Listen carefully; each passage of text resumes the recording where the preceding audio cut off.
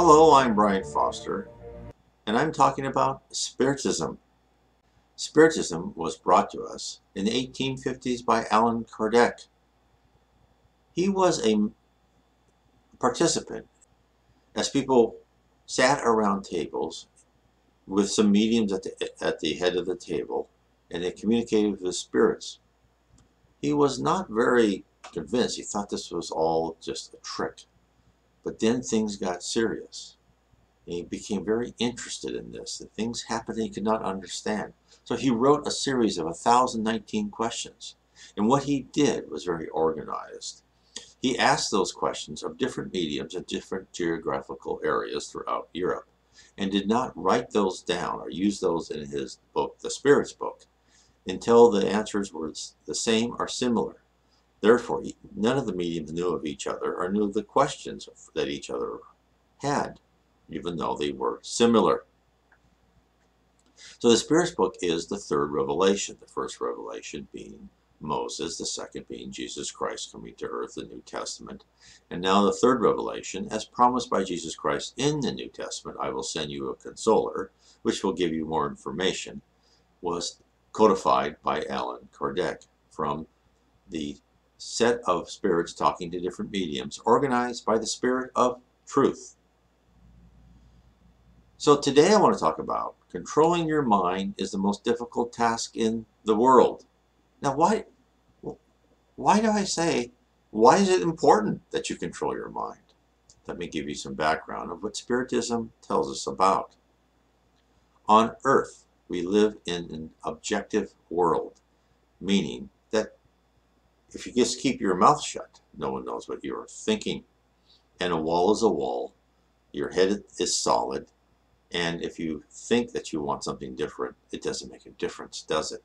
It still is what it is. But this is a temporary simulation that we are in. This is meant for us to keep everything solid so we can go through these pre-planned trials and tribulations to change our character and our personality for the better, to rip out primitive emotions and replace those with advanced emotions of love, charity, fraternity. Therefore, we are here to actually change our personality and character and control our mind. Why is it important to control your mind? In the spirit world, you live in a subjective environment, meaning what you think, you can create. Thought is action, isn't it? Think about that, what I said. Thought is action. Spirits can come together and create a temple, a church, a mansion. They can create mountains and rivers and lakes. You create. You decide what you want to wear. You decide what you look like. You are immortal. You never age. You're never sick. Imagine the power of that. And imagine what would the spirit world do if we had a lot of us here with our primitive emotions. Would they let us run loose throughout the spirit universe? No. We are contained inside these bounds of earth until we mature enough to learn how to control our mind and become better people. This is why it's so important to learn from your trials on earth. But this wisdom even came from other people as far as controlling your mind, even before Spiritism was codified in the 1850s.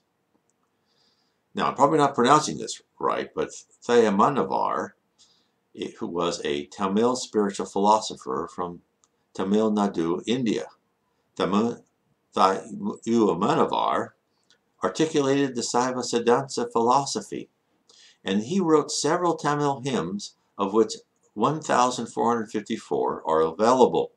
Now, he lived during a period. He was born in 1705 and died in 1744. And his first four songs were sung 250 years ago at the Congress of Religion in, now I'm pronouncing this wrong again, Tiruchirappalli. His poems follow his own mystical experience, but they also outline the philosophy of South Indian Hinduism and the Tirumandiram by Saint Tirumular in its highest form, one that is at once devotional and non-dual, one that sees God as both immanent and transcendent. His key teaching is to discipline the mind, something that Spiritism also says. Control desires and meditate peacefully.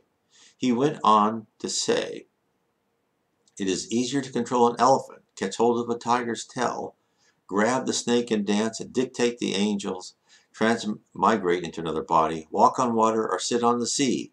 But it is more difficult to control the mind and remain quiet. Now, that is part of his poem, but I'll read the whole poem. This is what he said.